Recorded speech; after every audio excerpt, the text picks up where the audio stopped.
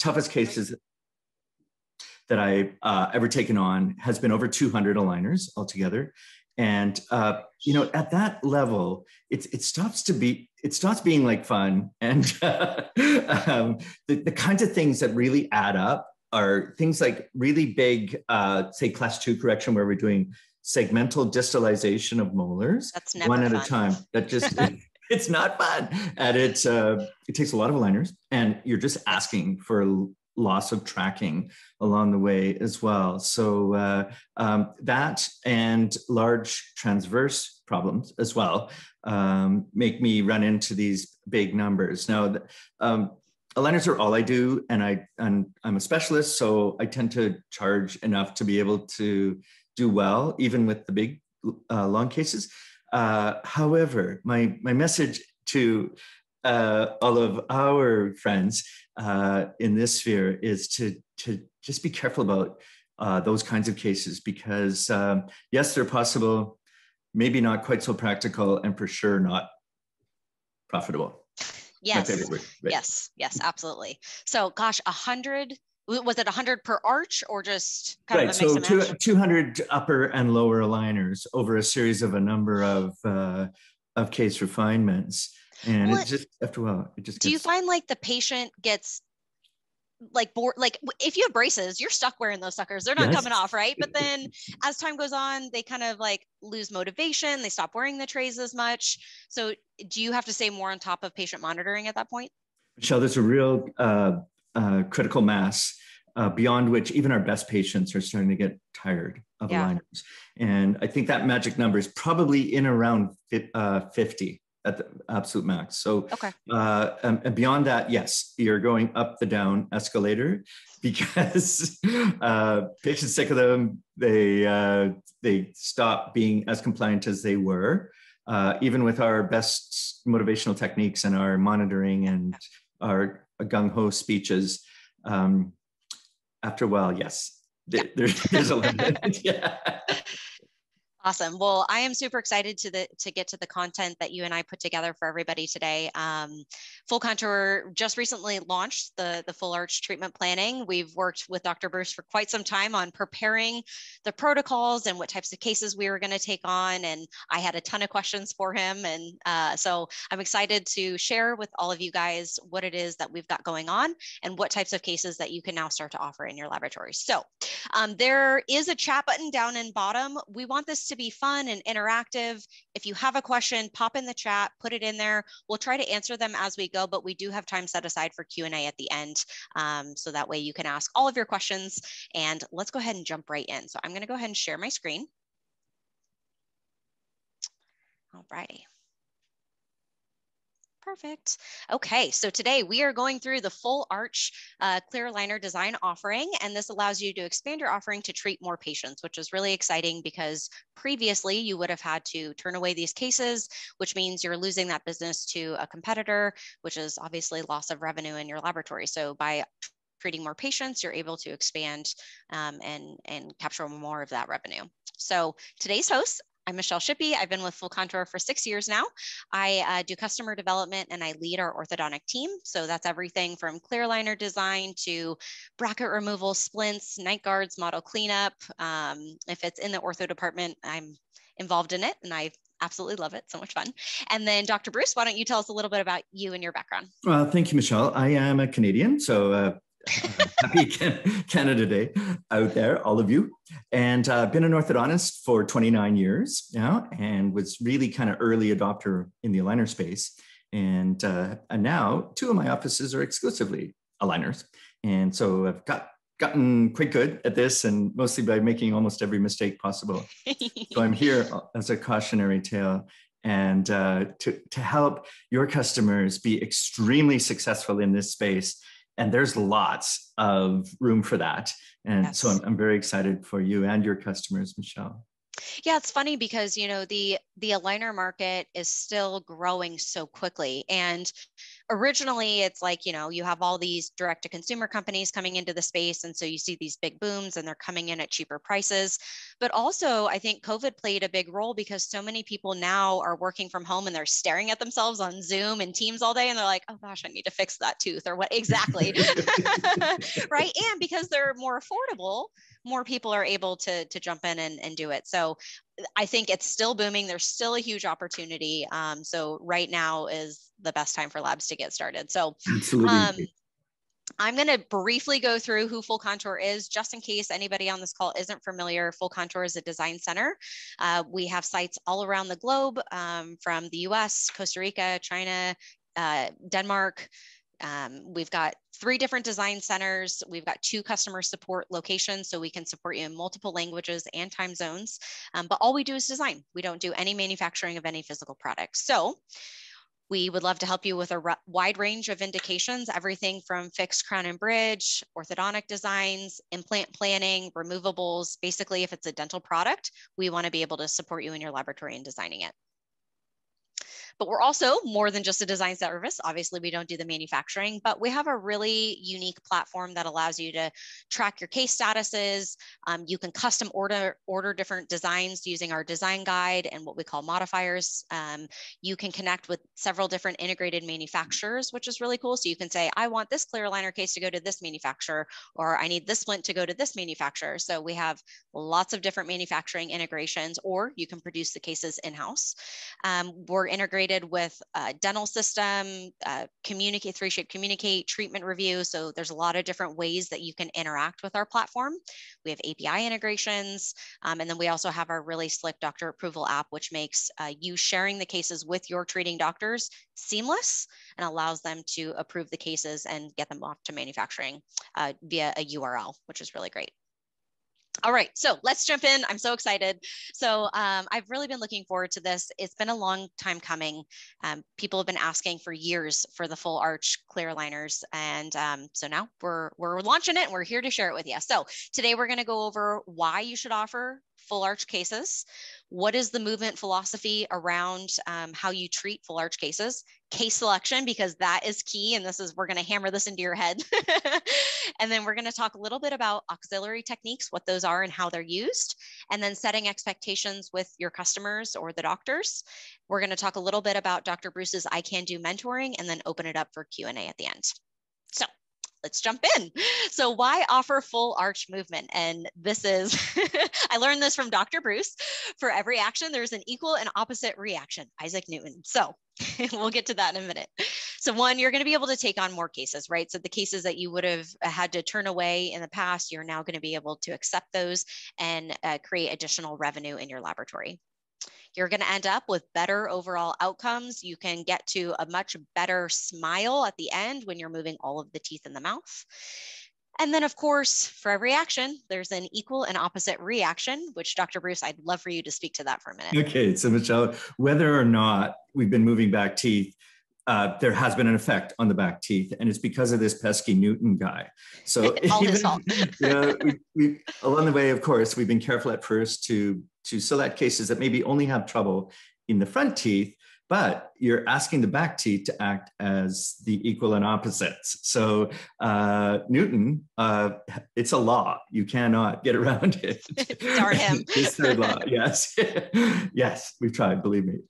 So the answer is, even if you're just moving front teeth, you're going to affect the back teeth. And so it really makes a great deal of logical sense to me, even if we're sticking to rather straightforward cases, to have control and be purposeful about what's happening in the posterior teeth, whether or not we're moving them a great deal, because of the effect that we're going to have on the back teeth, even from just moving front teeth. So that was the messaging from here. Yes, absolutely. And so one of the biggest complaints that you see on a lot of these D2C style cases is you see complaints of posterior open bite. And my question to Dr. Bruce was, well, why is that? Why is it that when you're only moving anterior teeth, you end up with a posterior open bite? So maybe you could speak to that for a second. Absolutely, Michelle. So the issue is that Those of you that do some orthodontics are aware of a bite plane effect. So if you put 2 layers of plastic between the back teeth, right away you have introduced a bite plane effect. And of course, the bite plane effect will be with occlusal forces, intrusion of posterior teeth. And you can't be that as equal in your intrusion in the front teeth. So therefore, there is this net opening in the posterior. And once you've got it, it's really hard to fix unless you're actually engaging the back teeth as well. The other thing that happens is there's this rotation of the occlusal plane that occurs, also due to that bite plane effect, with the maxillary teeth going up more than the mandibular teeth going down. And therefore, once again, that contributes to posterior open bite. And there's nothing worse. The patient will be driven crazy by this. You will introduce new things in their mouth that they've never had to deal with before, and possibly long-term cause some damage. And I think this is the ultimate big issue with direct-to-consumer orthodontic providers, because they are not going to be able to react to that and understand that. So with Michelle and FullContour, they do get that, and we're going to help you. And the key is over-engineering that so that we don't deal with posterior open bites on all these cases. Okay. All right. So jump into the next screen here. So let's jump right into the movement details, right? And the protocol details. So FullContour, and this is specific to FullContour in our design offering. So molar movement generally refers to the 3D positioning of the upper and lower first molars. Second molars can be addressed when necessary, but to a lesser extent. So let's pause here for a moment. Why? Okay, so if you remember when you're a kid, if you were on the ice, Canadians, once again. Sorry. I live in Arizona, Dr. Bruce. What is ice? And you were skating, and you were all linked together to all of your friends, but you were the last person in the line. You were going to be whipped around like crazy, and the person closer to the front would not be. So the issue is we don't have as much control over a last tooth in the arch than a tooth in the middle, because we can use the 2 neighboring teeth as anchors against which to do whatever we want to do. So yes, we can include second molars. Yes, we can do things like torque them and position them buccolingually, but not as well as we can with first molars. That was a genius analogy. Love it. All right. And then third molars are not to be included in most cases. And most people aren't going to have their third molars. And if they are, they're so far back there that you're not going to, most of the time molars need attachments, and placing an attachment way back there is just not going to happen. So. And then upper molars have more movement possibilities than lower molars due to differences in anatomy in the maxilla and mandible. So what exactly does that mean? Let's explain that. So the maxilla is quite a different bony structure, in which there's a lot of cancellous bone and then wide alveolar ridges and cortical bone on either side. The mandible, much narrower, much more robust cortical plates, and much less sort of runway in between the cortical plates for those lower molars to actually move. So we actually resist moving them a great deal buccolingually. It's more like uprighting them. And so that there's much less sort of latitude available to us in the mandible. And therefore, we tend to set up the mandible the best we can, and then use the flexibility of the maxilla to kind of reset the bite with more movement in the upper than on the lower. Okay, perfect. And then you already addressed this, but lower molars generally can't be expanded, mainly uprighted. So perfect. All right, additional details here. So some movements are less predictable and auxiliary techniques will be advised. We will go into a little bit more detail on what are auxiliary techniques and how they're utilized in just a few slides. There are limitations to molar movements that are case specific and can be related to the crown and root morphology, bone quantity and quality, age, health status, and compliance. I mean, it's almost the same with anteriors though, right? Because their periostatus matters, their age matters. We often get asked, well, can you treat like, I think Invisalign calls it stage 1, where it's the kiddos who still have some primary teeth, and sure, you could treat them, but your approach is different. And then also as their teeth are growing in, you have to do a lot more mid-course corrections, more trays, things like that. So we just don't treat them because we don't do any manufacturing, and at the lab that would just get way too pricey. It doesn't make sense. So, but the same thing goes for full arch cases. Because you're moving all the teeth and because molars are so difficult, and typically when a GP or an orthodontist is looking at a full arch case, they tend to be a little bit more complex cases. And so we have to be really careful about how we're moving those teeth and what we're doing for the patient. So I would highly, highly recommend laboratories. If you're going to take on full arch cases, ask for an x-ray. I think it's very wise. Mm-hmm. And then full posterior crossbite cases may not be treatable. We might have to leave those teeth in an edge-to-edge crossbite, depending on the severity. So Dr. Bruce, let's speak to that a little bit. Why can't we do a full crossbite correction? Quite often they are like skeletal crossbites, Michelle, meaning that it's not just the teeth that are in crossbite, it's actually the bones that are at fault. And if the patient's beyond a certain age, it's really difficult to make, say, the maxilla wider to get them out of a crossbite. So what we'll sometimes do is put them into a really good crossbite, as in the buccal cusp of the upper molar right in the middle fossa of the lower molar. That's actually preferable to something where they hit on inclined planes. Sure. So it's either, yes, edge to edge, we'll correct it, or nope, full crossbite, let's just make the most of it and not try and overcorrect it. Perfect. So in those types of cases, and we've seen them, right? The case gets submitted to FullContour. It might be a little bit of just a back and forth conversation with the treating doctor of what's possible. And also making sure that if they're wanting a full crossbite correction, we set realistic expectations. Amazing. And then we are not offering sequential molar distalization. So Dr. Bruce, those 200 stage cases, we don't want them. Don't send them to FullContour. Right. So certain of the manufacturers, of course, provide us with kind of an infinite number of clear aligners for a given cost. And so we really, for that, it sometimes is reasonable in that scenario.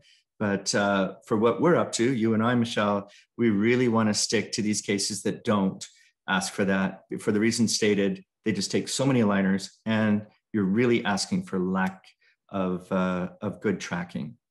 Yeah, absolutely. And a lot of laboratories work with GPs, right? And it really takes an in-depth orthodontic knowledge to take on some of these severe cases. And you don't want to get to a point where the GP is calling the lab saying, I messed up the patient's bite. What do I do? How do I fix this? Right. And then you at the lab say, I don't know. We just started offering clear aligners. I'm not really sure what to do. Right. So we want to be looking for those mild to moderate full arch cases, not those crazy severe cases.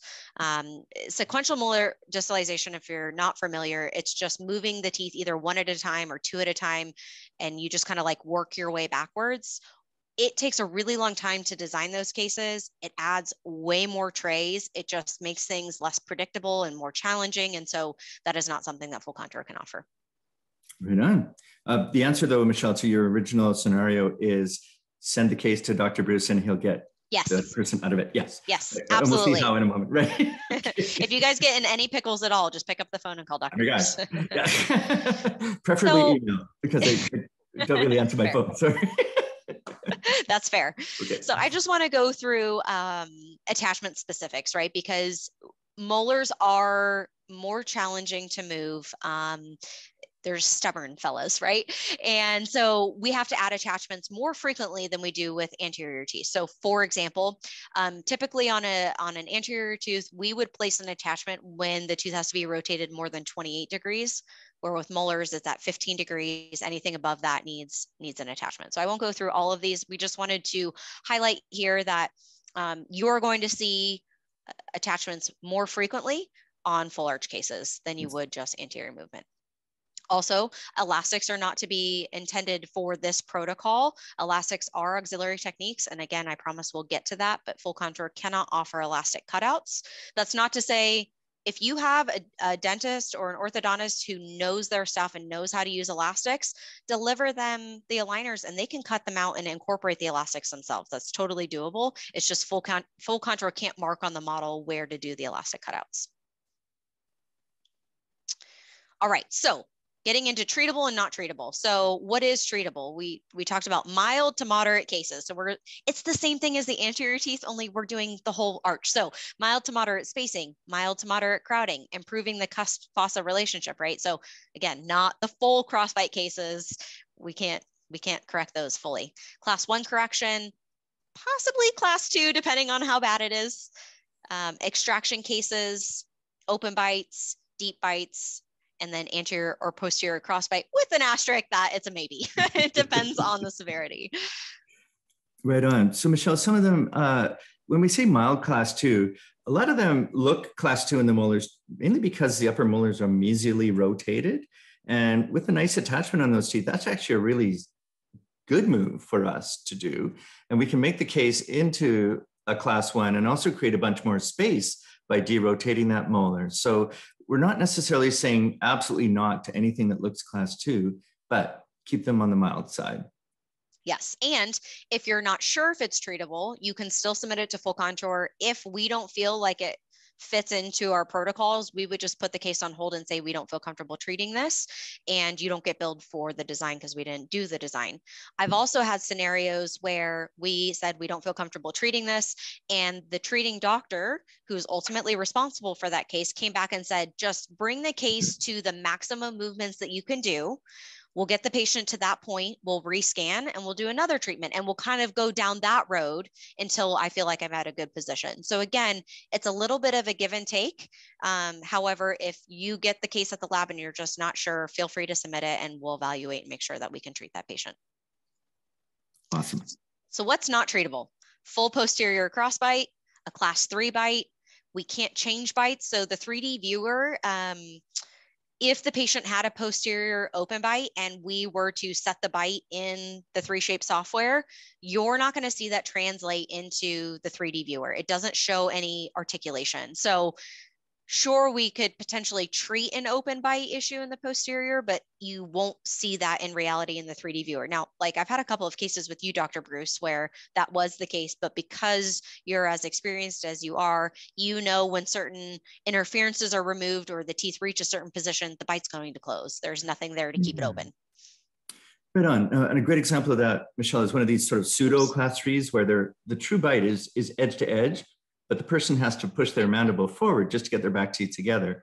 So that one is actually a fair one for us to take on. And that is just by jumping the bite, then you actually uncover the truth, which is actually that patient's kind of class 1, but they have a functional shift, and we can identify those for you. Absolutely. Oh, I jumped ahead a little bit. So just the whole list here: severe deep bite, skeletal open bite, midline discrepancy over 2 millimeters. And these are all the same as the anterior cases, right? Mm-hmm. So just because we're moving the molars doesn't mean we're going to suddenly be able to close a 4 millimeter space, right? So we have to be careful about what types of cases we take on.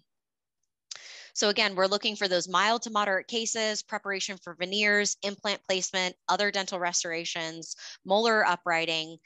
Those are going to be your bread and butter cases. Getting excited and moving ahead here. So I just wanted to show some pictures, right? Because I think for me, I'm a visual learner. So when I see something, I'm like, oh, okay, that makes sense. So this is a crossbite case, right? So we see this tooth here is in crossbite, but it's just one tooth and it's not a severe crossbite. We can very easily get that tooth into position. On the other side, you have this bilateral crossbite. Dr. Bruce, let's talk a little bit about what would it take for an orthodontist to treat a patient like this? So a lot of this would depend on the age of this patient. Looks like this patient's older with the loss of gingival attachment and that sort of thing that has gone along with it. A lot of these we do surgically, Michelle, as in either a surgical assisted maxillary expansion or actual Lafort osteotomy, where we basically take their maxilla apart and put it back together. That sounds awful. It is quite a big deal, actually. Thank you. The surgeon literally holds your maxilla in his or her hand and then repositions it. Certain of these we can do with some of our new technology, which include heat-activated expanders, where they're titanium, and they actually take and they're activated by the heat of the mouth, and they make the maxilla wider. But in this particular case, we would analyze this as a true skeletal bilateral crossbite, and we would be in, some of it is that the upper molars lack torque, but even torquing those teeth isn't going to get you out of that crossbite. It may actually worsen the situation a little bit. A lot of these crossbites, if they've been there for a long time, they're fairly stable, meaning that, you know, the patient's musculature has adapted to them. And by trying to correct them, you're actually putting in an imbalance. So most of these are surgical cases. Got it. Yeah. And even if like it's not a bilateral crossbite, even an arch that just one side is in crossbite, it's still really difficult to treat. Yes. Yes. Even with auxiliary techniques, right? So Indeed. That's where you get like arch expanders involved. And again, FullContour can't offer any of that. So Great. the case on the right would not be treatable. Got it. So one thing we do a lot of is we'll ask for one arch treatment, like say to you, Michelle, please just line up the lower teeth. We're going to take care of the upper with some other technique. And then once I get the width, however it's gotten, either with an expander or surgical, then once again, I would rescan that patient and send it back as a new case to you. And there, from that point, much more finishable. Perfect. All right, so the next one is class 1 and class 2, class 3, right? So we said class 1, definitely treatable, no big deal. Class 2, maybe, just depends, right? And then class 3, we can't treat. Obviously, if it's like an edge-to-edge bite, we're okay to treat that. I did want to put like just a picture here of the class 1, class 2, and class 3, just so you got a visualization of the molar relationship and how those differed. So again, class 1 and class 2, most part we can treat. Right. Before we move on, why is class 3 so difficult to treat? Well, with the class 3 bite, a lot of them are really skeletal, as in, you know, if we took a cephalometric scan of that patient and did our measurements, we'd realize that it's a true skeletal mismatch as opposed to just, you know, a jaw that's a little bit behind or ahead. So they're considerably more difficult. They're actually quite a bit more rare, which is a good thing. Only about 5% of our population has a true class 3 malocclusion. Class 2, considerably more prevalent. And of course, class 1s are our absolute bread and butter for this system. Yeah, absolutely. Perfect. And then mild and severe deep bites, right? And for somebody who's new into clear aligners, you might look at the photo on the right and go, oh, well, that doesn't seem so difficult, right? Just intrude some teeth and you got a pretty smile. So mild deep bites, yes, we can treat those. Severe deep bites, let's talk a little bit about why we want to avoid those. Okay, so Michelle, we're fighting against that thing that I described where you've got 2 layers of plastic at the back already. That makes it want to go deeper, right? Because you're intruding the posterior teeth. So already you're fighting against that. The second thing is these teeth, a lot of them, especially over time, have over erupted. And actual true straight on intrusion of teeth is possible, but only to a certain degree. So what we count on is a little bit of intrusion and a lot of what we call relative intrusion, which actually means extrusion of the posterior teeth to open up the bite. And that requires a lot of extra work, time, and some pretty sophisticated attachment systems as well. And I think we're going to get there. But for now, we would encourage our customers to really kind of stay in the mild to moderate range for much more success and health and wealth. Perfect. Okay.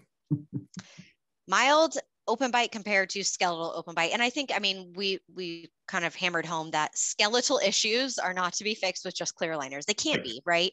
So we're talking surgery or other attachment devices, right, to help close the open bite. So, but a mild open bite, pretty easy. It just depends on the severity. So if you're not sure, submit the case and we'll let you know if we can treat it or not. Absolutely. All right, let's jump into auxiliary techniques. So what are they? So the purpose of auxiliary techniques is to enhance the efficacy of the orthodontic tooth movement and overcome some of the limitations of clear aligners. So Plastic can only do so much, which is why braces are so successful, because they are fixed and there's a lot of pressure there, right? And there's wires that are moving the teeth and holding the teeth in place. Plastic over time relaxes, and you're not getting, most of the tooth movement happens in the first 24 to 48 hours. And then they wear that tray for the 2 weeks, right? Yes. So the auxiliary techniques are additional things that the dentist or orthodontist can do to get the teeth to move, because those challenging cases like the crossbite, the arch expansion, can't be done with just plastic alone. So Dr. Bruce, let's talk through each of these. I think most people are familiar with the buttons and the elastics. So it's just like regular braces. You've got your rubber band. Doctor just would punch out a hole in the plastic and put the button on, and then the patient would wear the rubber bands throughout the day, and that would help with the tooth movement. Right on, Michelle, you've described it perfectly. And so this is just to kind of take what's dialed into the aligners and kind of turbocharge it and put it in the right direction. So say we do have a mild class 2, then the class 2 elastics will help. And definitely on these class 3s, especially those pseudo ones, an elastic jump will absolutely help us get that bite jump. So we would absolutely encourage our dentists to give this sort of thing a go, because they do widen the scope that they can take on. But once again, we're asking them, don't do these and don't do these. Yep. But the ones that are sort of in between and might be helped with a little bit of elastic, then absolutely. We actually use a single hole punch in our office. It works so well, like from Staples. And it's so inexpensive and useful. And it just pops them out, and we put little on the back teeth. We generally use a hook, and on the anterior tooth, we'll use like a little porcelain button. Perfect. And yeah, works great. And then the next one is the high frequency vibration. So this is just something the patient puts in their mouth and they bite on it. I think it's like 5 minutes a day. And that vibration helps to break down the bone during the treatment, and then helps to build the bone back. So let's talk a little bit about why that would be useful and how they're seeing success with that. Right on. So Michelle, there's some good science behind both of these devices, actually. And the picture shows a vPro device from Propel. And what we've been finding is, we put so much care and effort into designing these devices, but they'll only be as good as how well they seat. Yes. And so the vibration seems to really do a nice job with getting those aligners all the way up and into our undercuts of the teeth and doing their job, and also engaging the attachments that we put onto the teeth. And yes, like you said, it increases blood flow to the area and stimulates those cells that we like so much, like our osteoclasts and osteoblasts. So that we use a lot of, and especially, once again, if we're sort of paying for each aligner, we want each aligner to give us the absolute most that has been dialed into Yes. it so carefully by FullContour. So we really want them to fully seat. Perfect. And then micro osteoperforation, such a big word. It's a mouthful. I'll let you describe this, because let's be honest, I've never performed this. So Okay. Go for it. All right. Sure, it's fun. It doesn't look fun, let me tell you. Okay. As a patient, I would be like, can I just take the vibration device, please? Okay. So it's literally little holes in the bone, and the way we describe it to our patients is we're softening the bone, therefore making the environment into which we're moving these teeth much more amenable to reacting to the forces that are provided by the clear aligners. And it sounds weird, but we actually do put a lot of holes in people's alveolar bone, and it does temporarily soften the bone, and it causes this cascade of cellular activity that increases the velocity of tooth movement. I generally use it mostly for getting out of trouble, because I get into trouble a lot. So, you, Dr. Bruce? I know, you think you know by now, but so quite often, everything's going great, and then one tooth it just simply will not move. We'll perforate around that tooth, and all of a sudden the bone starts being reactive and the tooth starts moving. So it basically saves that particular case.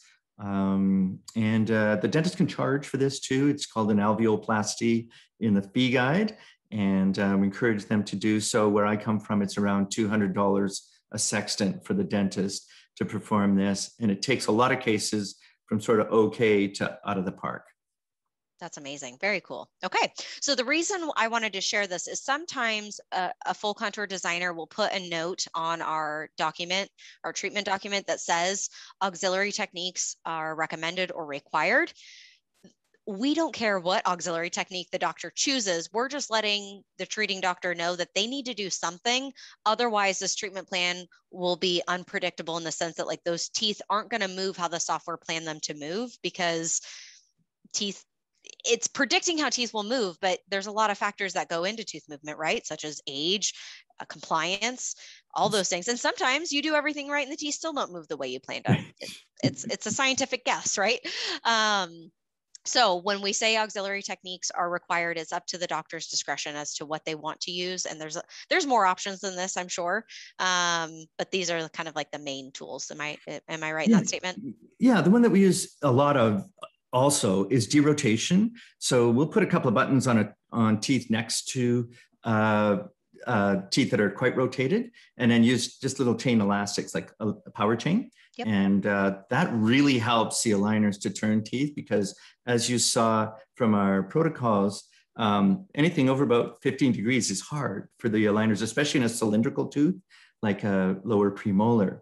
So instead, we go back to Newton again and use moments and couples with our lingual and buccal movements working against each other to derotate those teeth. Once again, that's done with cutouts and buttons. Perfect. All right, so setting expectations, right? Because we just went through all of this, and you get to your lab and you're like, I'm ready to expand my offering. I want to roll this out to my doctors. And you call them and you say, hey, we're offering full arch treatment planning now. A lot of dentists and orthodontists are going to go to like those difficult 200 stage cases. And they're like, yes, because they know that they can save money with using your laboratory instead of some of these big players out there. But you want to set very clear expectations so that you don't get yourself into trouble and you don't end up with a frustrated customer. So one, it's still mild to moderate tooth movement. It's cases that are typically 30 stages or less per arch. So we're just doing some expansion, derotation, some tipping or torquing, not twerking. So they're just had to just throw that in there. So there's still those fairly simple cases. Although we can take on some challenging cases. I don't want to discourage you guys. You can still take complex cases. It's just not going to be those severe cases. Posterior teeth are more challenging to move. More refinements are required or should be expected. Auxiliary techniques will be required for challenging movements. So you'll see that notated on the PDF document. And then attachments are needed more frequently. So you're going to see those more often. I jumped ahead, but that's kind of setting the expectation, right? We're just being very clear up front that, listen, we're just expanding our offering a little bit to move the molars, but the types of cases that we're taking on are still the same. So need help? We've got this wonderful gentleman on the call today, Dr. Bruce. He's very knowledgeable. So Dr. Bruce, let's talk through what is I Can Do. What's your mentoring service all about?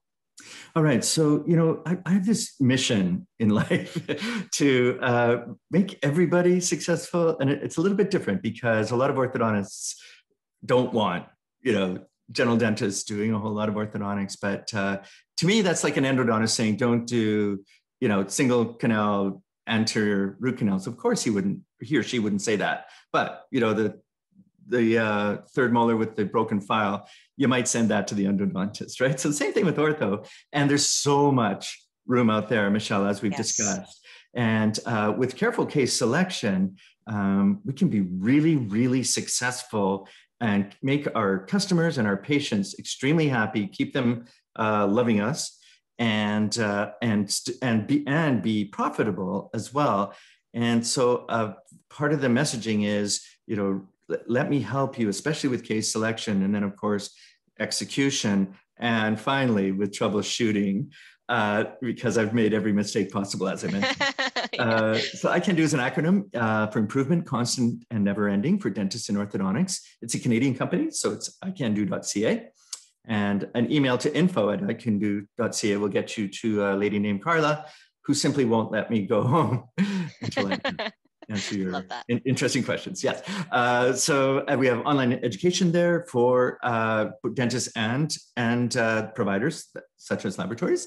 And also I will help you on a case-by-case basis, especially for the new labs that you're just becoming your partners now, Michelle.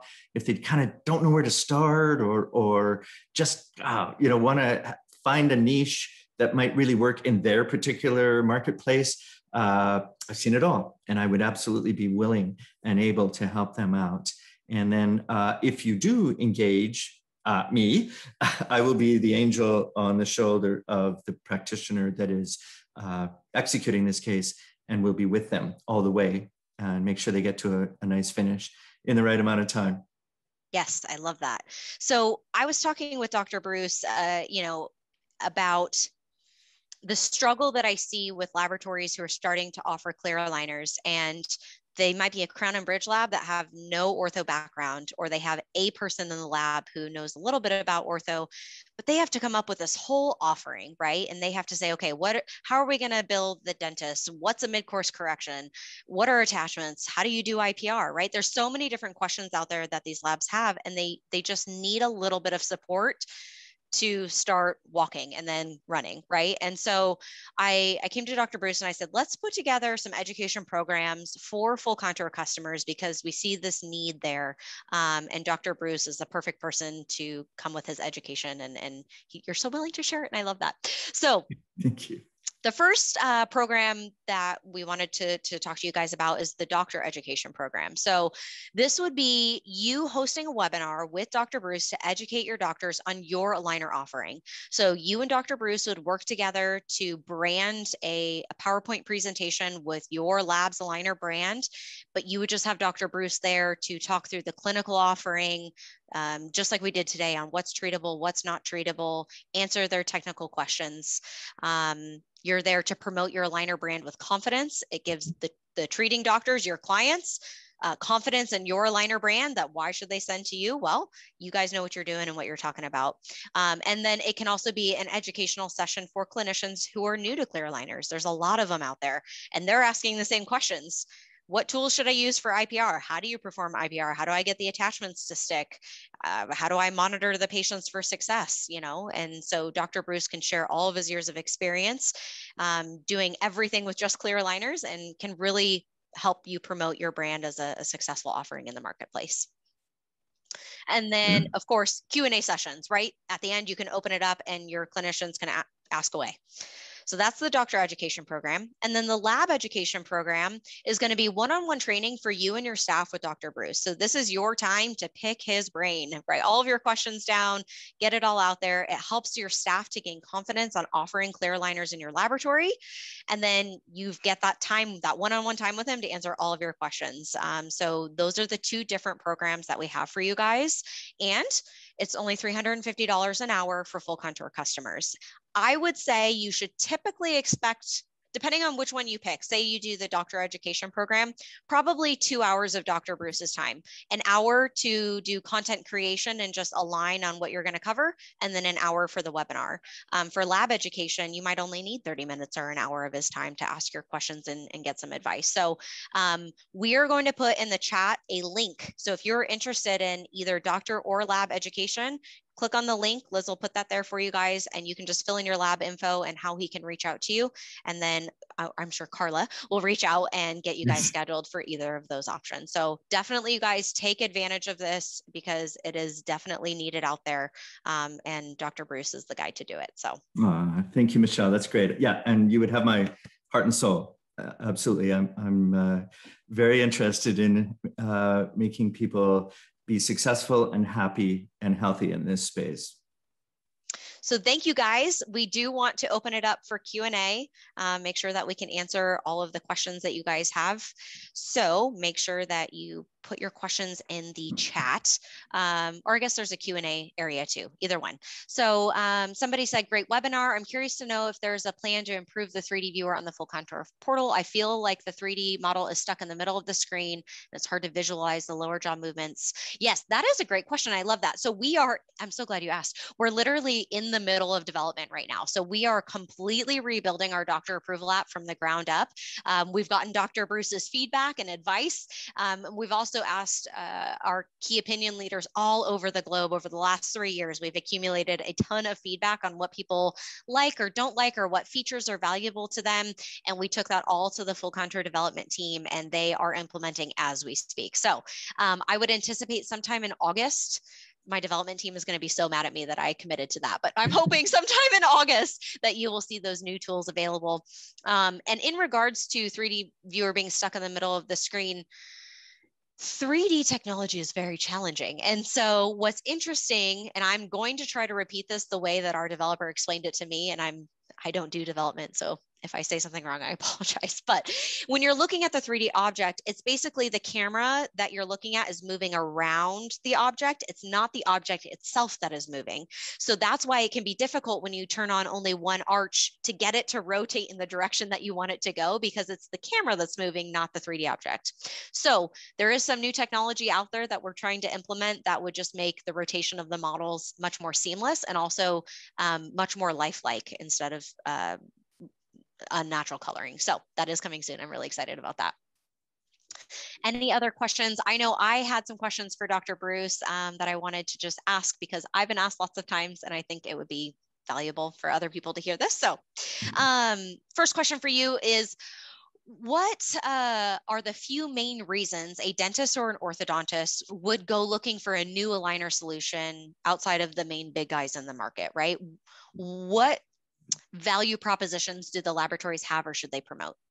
Well, I think Michelle, in general, there is money to be saved, and part of it is, unless you're super elevated with some of these big guys, they're they're not the best deals, especially for the kinds of cases that you and I have been talking about. And so I love working with FullContour, because their culture is such that they're your partner, not just kind of a designer. And for those reasons, also, especially if you're a neophyte, the FullContour will be a lot more sort of supportive of you than just a big guy that only really wants you to submit more cases. So that's been the reason why I've been seeking out from my own offices a solution outside of some of the bigger players.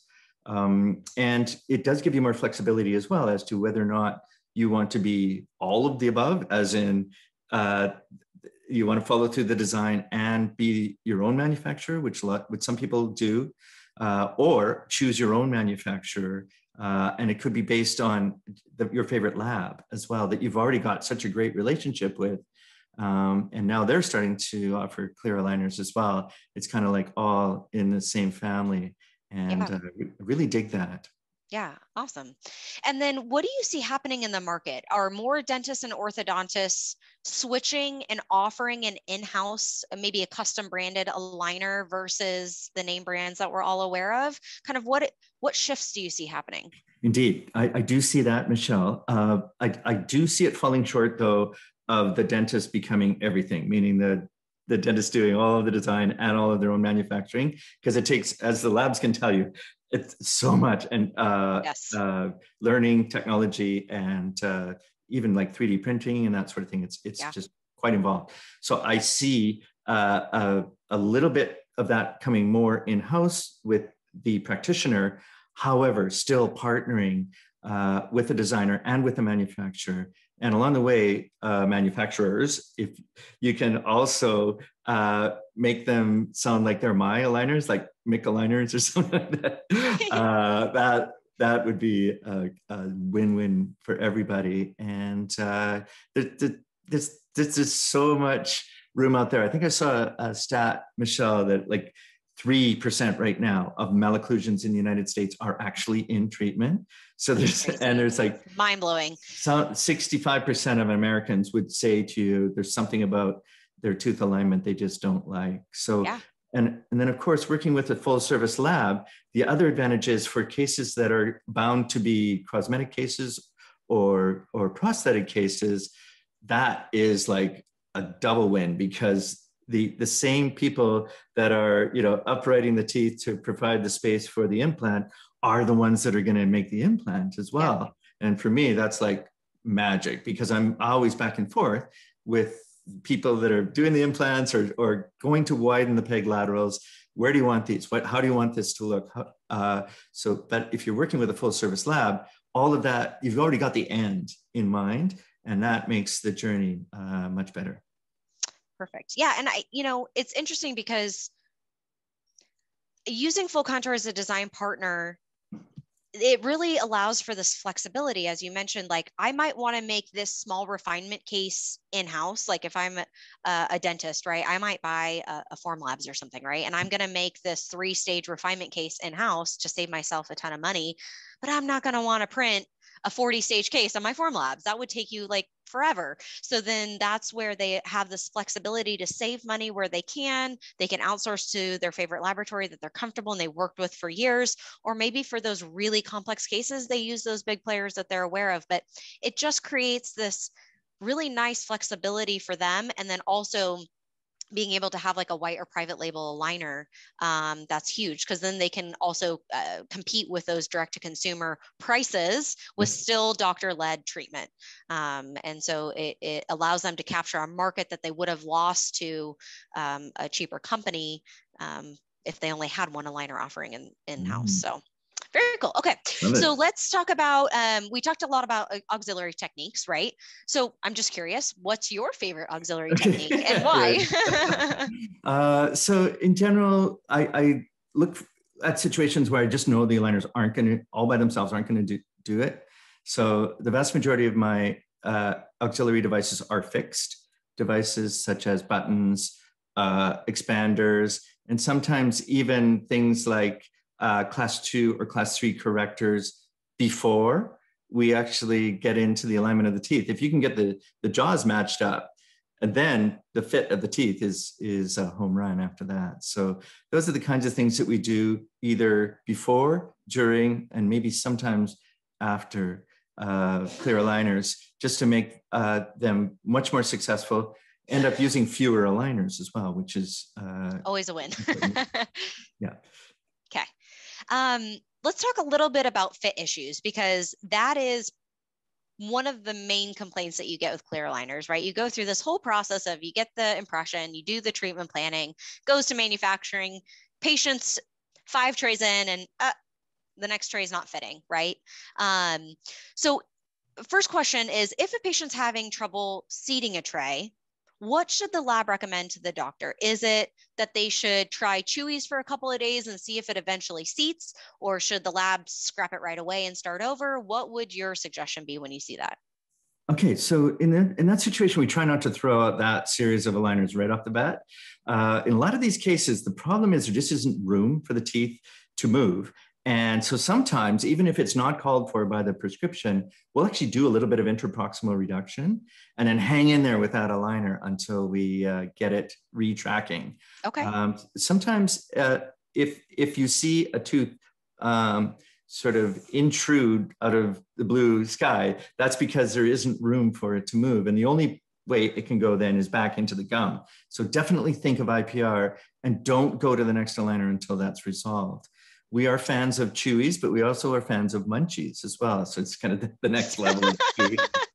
So we graduate people from Chewies to Munchies, and Munchies are a little more sort of focused on a particular tooth. So almost always it's an upper lateral that just starts to misbehave.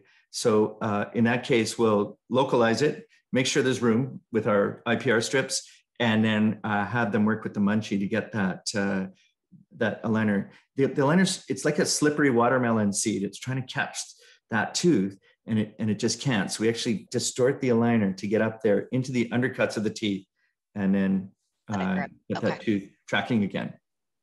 Perfect. And if it's like tray number 1, right, that you go to seat the first tray and it doesn't fit, would you kind of follow those same steps then versus a mid-course correction? Check the name on the bag, first of all. That's good. That's good. Done Okay. that before. Good starting place. Gosh, if it's right from number one, assuming the scan was done recently or the impression was done recently, and it's not in a individual whose teeth are still coming in and that sort of thing, something's up. Like either some sort of problem with the records that have been taken. Either something has changed since they were taken, or they're distorted. So in that case, I don't think, especially if there's like, it looks like there's somebody else's aligners, Right. I would not try and force that, because right away you're introducing frustration, and at that moment, the patient is still your best friend. Yes. And is willing to comply. But if you force them into doing that sort of thing, it may not be so. So reevaluate, have a good look at what the scan looks like. FullContour will give you some feedback as well if they see distortions in the impression or the scan, and then possibly sort of start again. Perfect. Okay. And then when we're talking about full arch cases, right? We put under setting expectations that refinements should be expected, right? So what percentage of cases would you expect to see a refinement needed?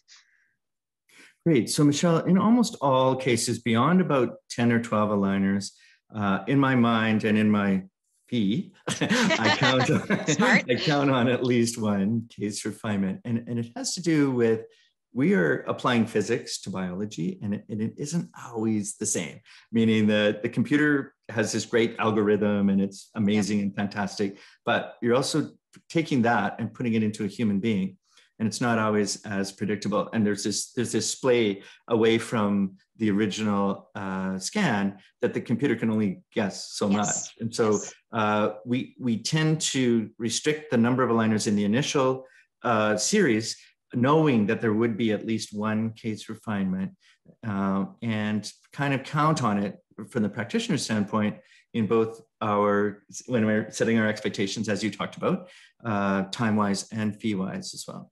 Perfect. I love that. Yeah. And that's, goes hand in hand with why we say, okay, let's look at those mild to moderate cases, because when you take on those complex cases, you're right, the algorithm or the software can only guess so much as to where is that tooth going to end up? What is that gingiva going to look like when we've made that much movement, right? And so then you end up, okay, well, we only got to tray 10 and now we got to scan, and I already made 40 additional trays that all get thrown away, right? And so some aligner manufacturers have even moved to batch manufacturing, where they only do 6 or 10 at a time, right?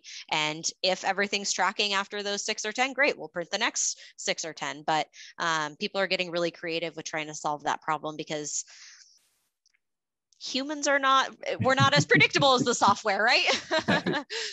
That's what makes it fun. And then my last question for you was trim lines. And so a lot of people who are in the laboratory space and they're trying to approach their doctors, they say, well, can you give me the Invisalign cut, right? Which is like the fully scalloped, or I think ClearCorrect does a straight cut, right? So there's all these different styles out there. Can you talk a little bit about what's your favorite style of trim line? Is there one that's better than the other? What is your opinion? Okay, so Michelle and Rob and I went through this painful process of figuring out what's best. And in my opinion, the reason why Invisalign has so many attachments is they have resisted going kind of beyond the gingival margins with their scalloping.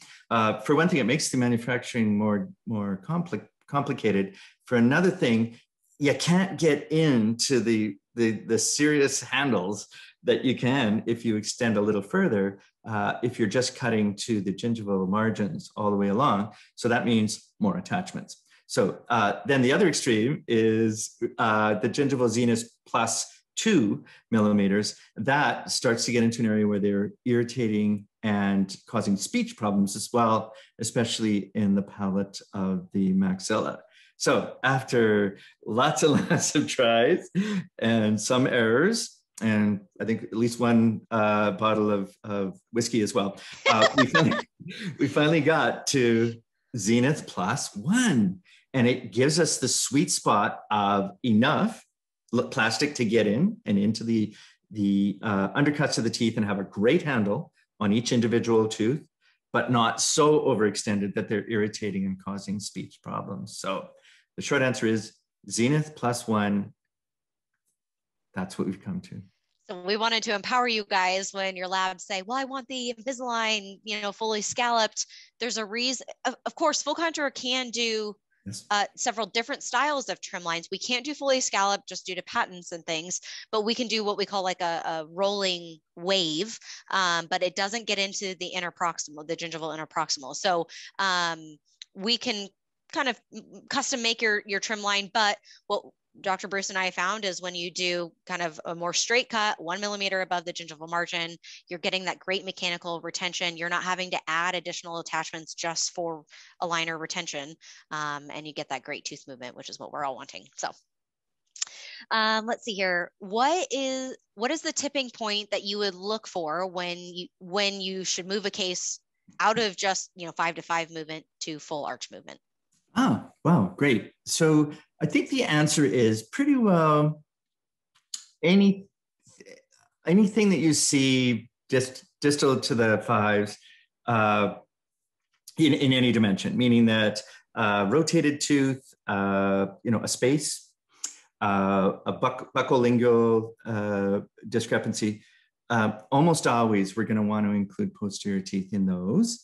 And also recognition that if you're dealing with like a really deep bite or a tough open bite, even though it seems like the movement's only going to be up front, Isaac Newton's going to be busy at the back as well. So we really want to have that in our minds. So the really short answer is almost all are going to include some posterior movement, if only to overcome the idea that you're headed towards a posterior open bite.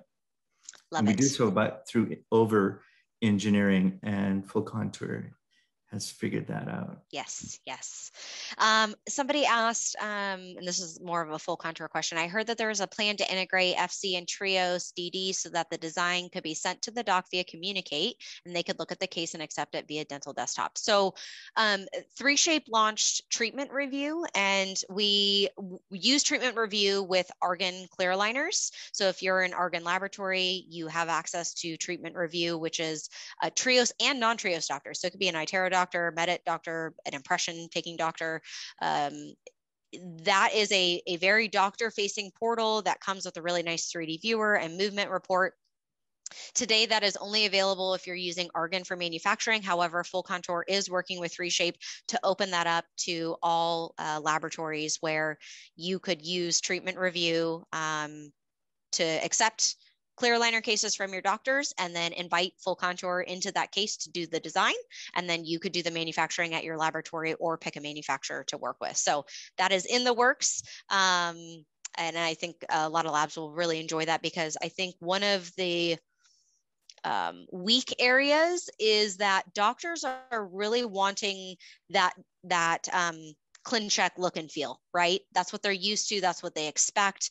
And they want a portal that they can go to and see, where's my patient at? What's going on with it? They can easily pull up a patient if they're coming in for a checkup to look at the 3D viewer, look at the mouth and say, okay, yeah, patient's on track. And Treatment Review offers that. I mean, of course, FullContour has the 3D viewer. We have the doctor approval app, and those links don't expire. So doctor can always go back and pull that case up. But having a portal that the doctor can log into is a really nice feature. So we are working on that.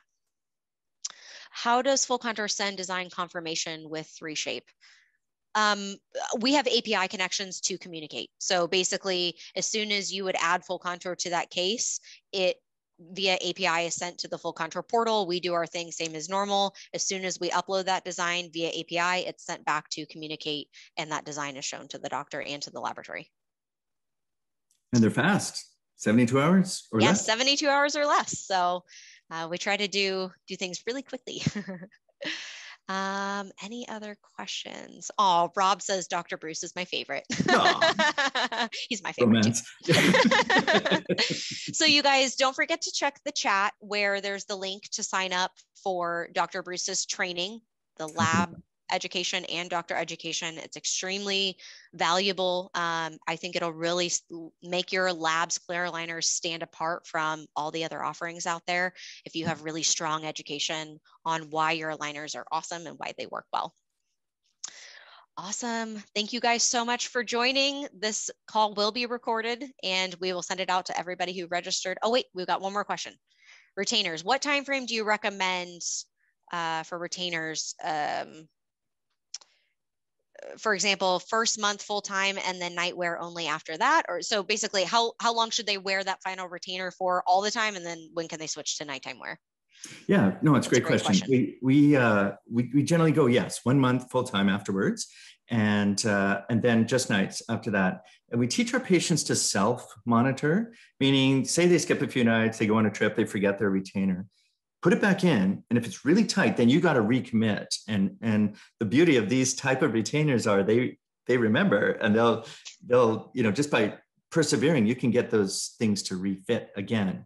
So and long term, that's our strategy as well. Hold on to these things long term. Put them in. If they're really tight, wear them more often. If they're not, then you just know your teeth aren't moving.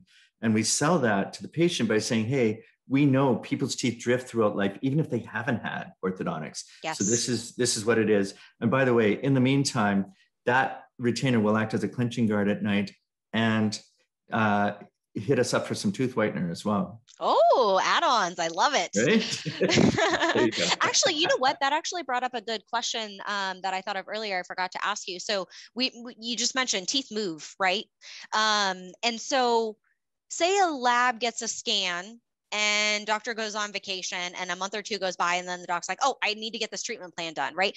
At what time frame would you recommend the patient needs to get rescanned? How long is too long? Another great question. Where our limit is at about 3 months, Michelle, in a fully grown kind of changing individual. Definitely shorter if it's kid that's getting new teeth all the time or losing baby teeth and that sort of thing. So I would say if the scan or impression is within the past 3 months, we're still pretty safe. If it's a refinement, it's got to be sooner, because in that 3 months, if the patient isn't wearing their aligners, things are going to fall back. Yeah, definitely. I've had physical braces twice and my teeth have moved, and I even have a permanent retainer in there. I'm like, what is this? Okay, Michelle, I'm on my way to Glendale. please help me. I'm a mess. So Felix asked, will we be able to control the design for small final changes like ClinCheck Pro? So at this time, we don't have any development planned for that ability. We would love that. It is very challenging to build development for that. So Felix, not in the next 6 months, it won't be available, but of course we would love to move in that direction if that's possible. I just don't have the answer today for that.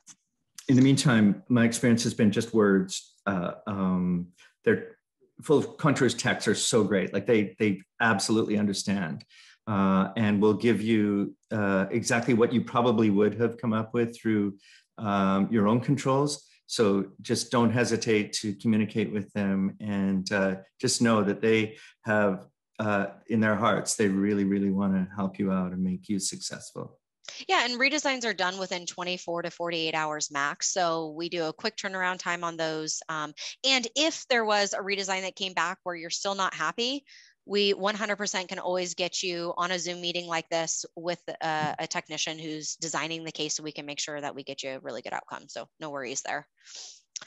Okay, I think that's it. You guys had some good questions. This has been a lot of fun. I love these webinars. It's so educational. Thank you, Dr. Bruce, for your time. And again, we will email this out to everybody. Have a wonderful evening. We'll talk to you guys later. Thank you. Bye. Bye-bye.